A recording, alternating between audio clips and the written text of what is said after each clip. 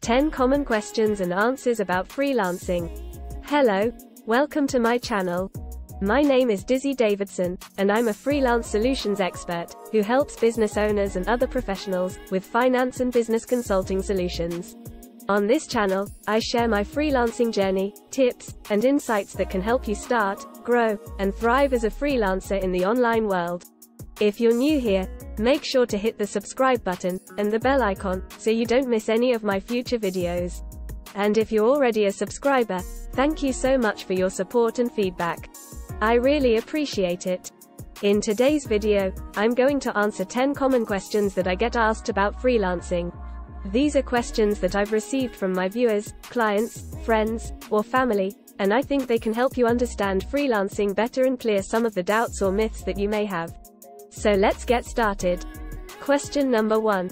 What is freelancing? Answer. Freelancing is a way of working where you offer your skills or services to clients on a project-by-project basis, without being tied to a long-term contract or employer.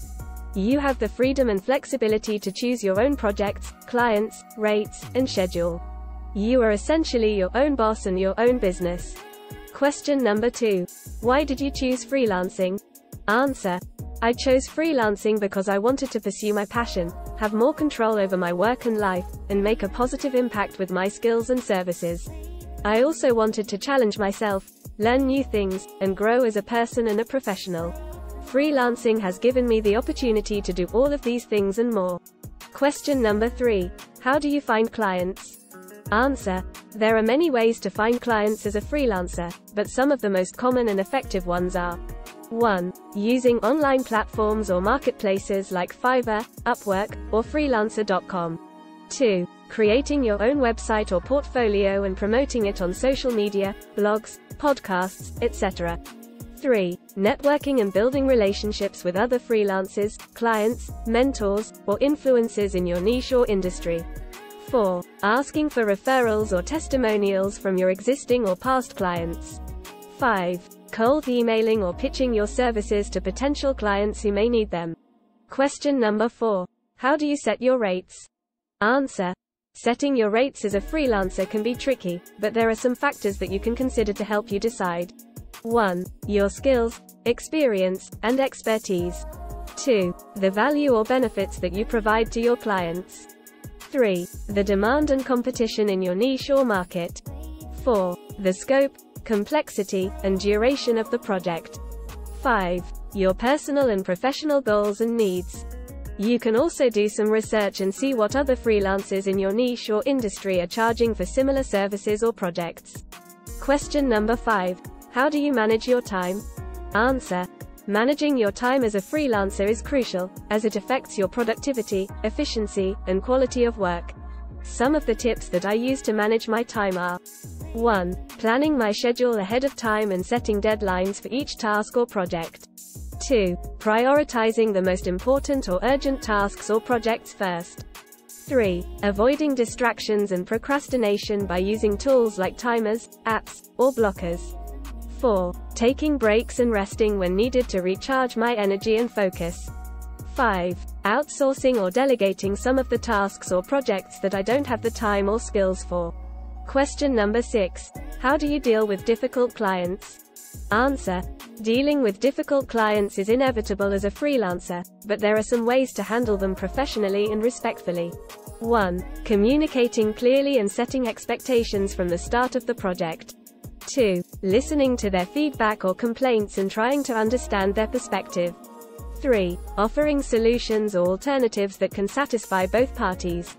4. Being firm but polite when saying no or rejecting unreasonable requests.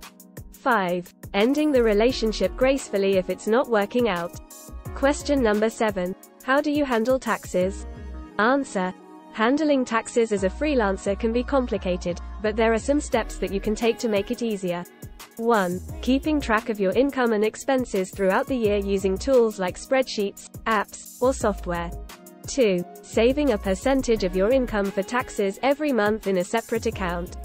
3. Hiring an accountant or using an online service to help you file your taxes correctly and on time. 4. Learning about the tax laws and deductions that apply to your situation and location. Question number 8. How do you balance freelancing and personal life? Answer. Balancing freelancing and personal life can be challenging, but there are some tips that can help you achieve it. 1. Setting boundaries and limits for your work and personal life, such as working hours, days off, or vacations. 2. Separating your work and personal space, such as having a dedicated office or workspace at home or elsewhere.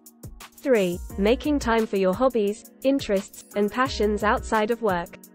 4. Spending quality time with your family, friends, or loved ones. 5.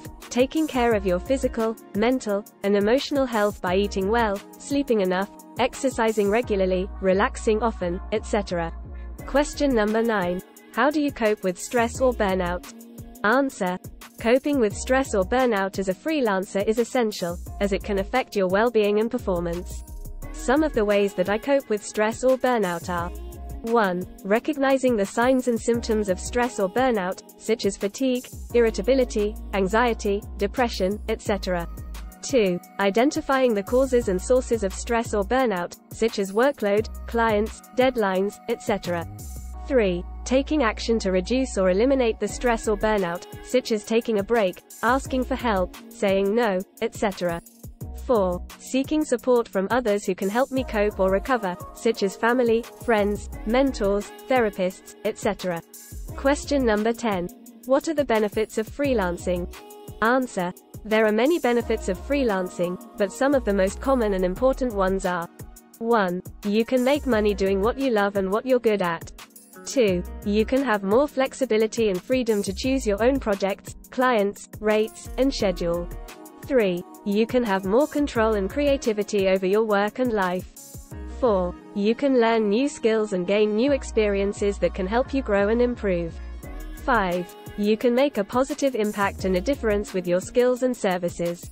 So those are the 10 common questions and answers about freelancing that I wanted to share with you. I hope you found them helpful and useful. If you did, please give this video a thumbs up, leave a comment below, and share it with your friends. And if you have any other questions or suggestions for future videos, let me know in the comments as well. Also check out my ebooks and other training resources on freelancing in the descriptions below. Thank you so much for watching. See you next time.